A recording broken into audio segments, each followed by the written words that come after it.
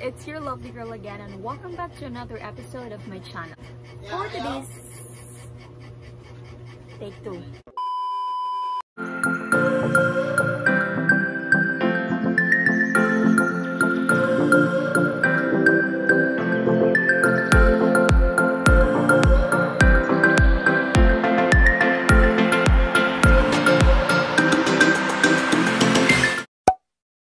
It's your lovely girl again, and welcome back to another episode of my channel. For today's vlog, I will be talking about my first immigration experience and what are the frequently asked questions during the interview. Before I start this whole vlog, guys, I just want to say that I salute all of those immigration officials because their job is not easy at all. They look intimidating, serious, strict, but I perfectly understand why do they have to be like that.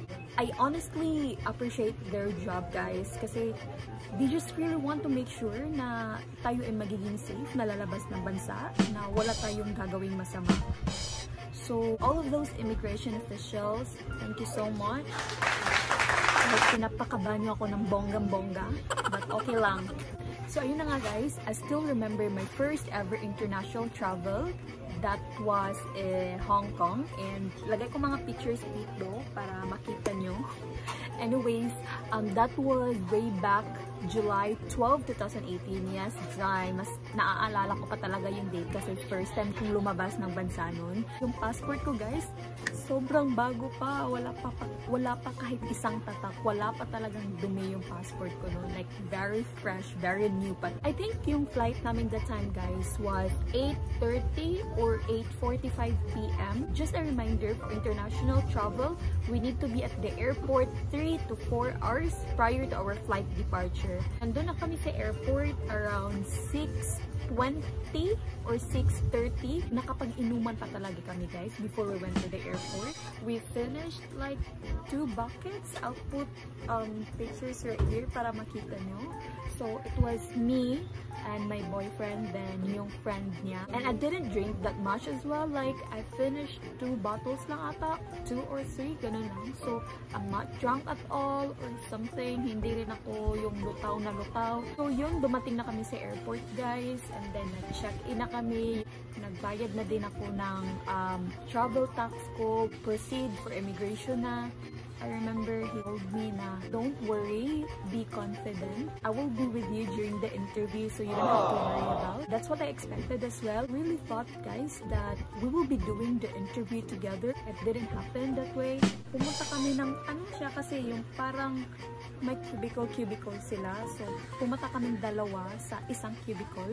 Immigration officer asked us if are we married. So, we answered no. I really thought na pwede kaming mag-interview ng sabay, pero hindi. So, nasa kabilang cubicle na siya, tapos ako sa kabilang cubicle naman. Yung kaba ko, guys, I wasn't prepared at all. Nung first travel ko kasi, guys, I was a fresh grad.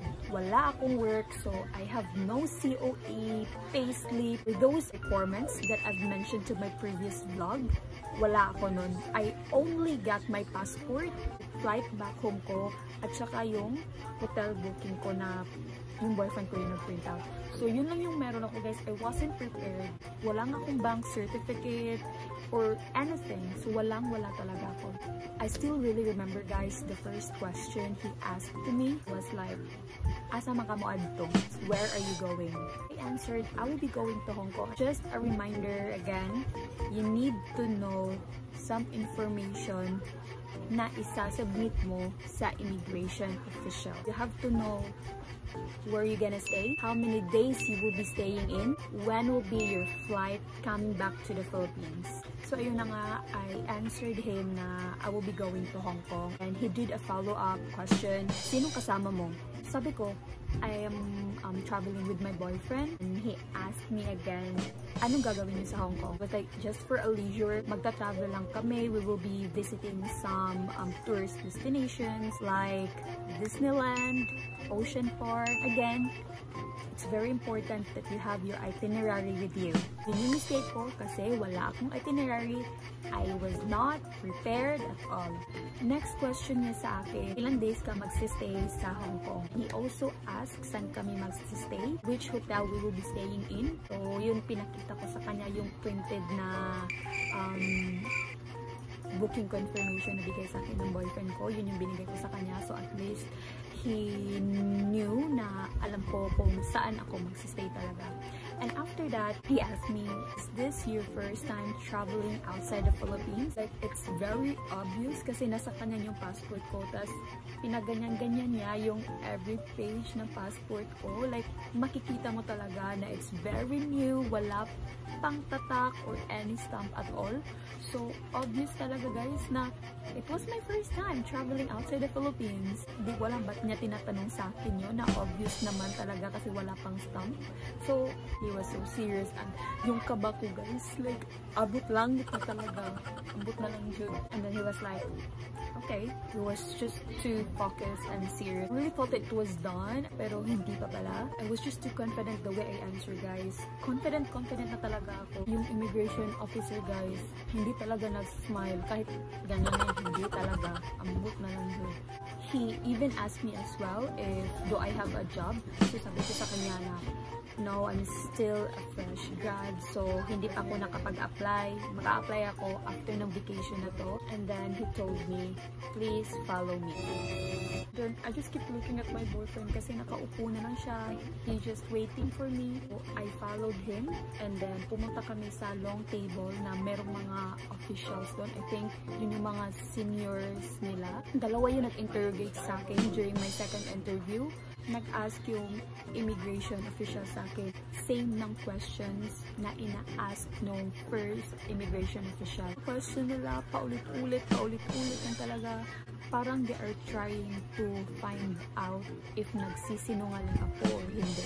Ask again, sino yung kasama ko mag-travel? So sabi ko, yung boyfriend ko yung kasama. And they always do follow-up questions, guys. Like, taga-saan yung boyfriend ko, yung birth date niya, how many times nakabisit siya sa akin dito sa Cebu, saan na kami nakapag-travel, saan kami nagkakilala, anong site. So, the immigration officer, guys, asked me kung meron pa ba kaming pictures during the first time he visit me dito sa Cebu.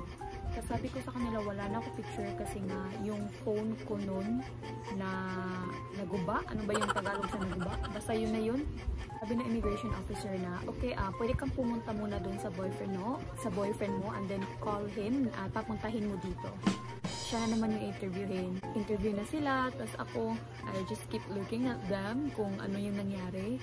And then, after 5 to 6 minutes, my boyfriend called me and then sabi niya papuntahin na daw ako doon sa long na table and then binigay nila sa akin yung passport ko na may tatak na.